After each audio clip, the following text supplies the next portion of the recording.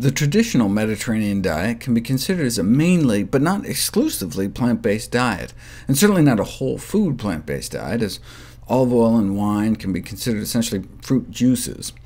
Even if one is eating a vegetarian diet, an entirely plant-based version, there are a number of potentially problematic nutritional aspects that are rarely talked about.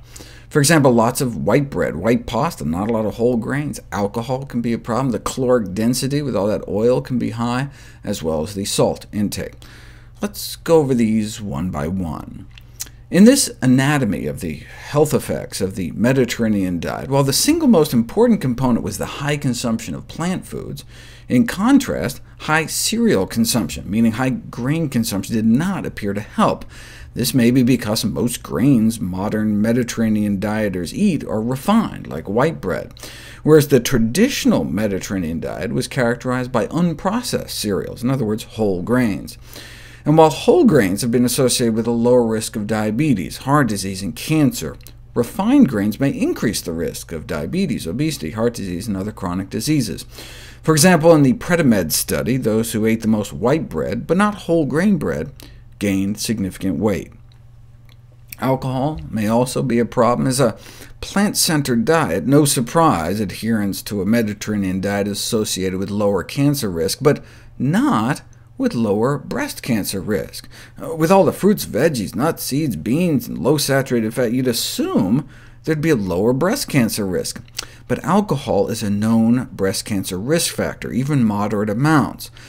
So if you create a special adapted version of the Mediterranean diet score that excludes alcohol, the diet does appear to reduce breast cancer risk then.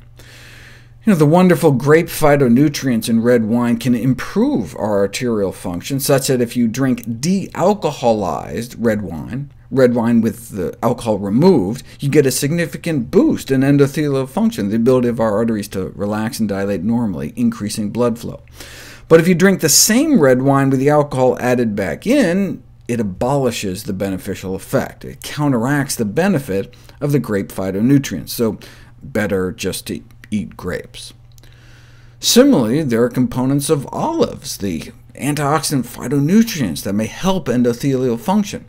But when consumed as oil, even extra virgin olive oil may impair arterial function. So even if white bread dipped in olive oil is the very symbol of the Mediterranean diet, we can modernize it by removing oils and refined grains. Another important, albeit frequently ignored, issue in the modern Mediterranean diet is sodium intake. Despite evidence linking salt intake to high blood pressure, heart disease, and strokes, dietary salt intakes in the U.S. is on the rise. Right now we get about 7 to 10 grams a day, mostly from processed foods. If we were to decrease that just by 3 grams, which is about 1,000 milligrams of sodium, half a teaspoon of table salt every year, we could save tens of thousands of people from having a heart attack, prevent tens of thousands of strokes, and tens of thousands of deaths.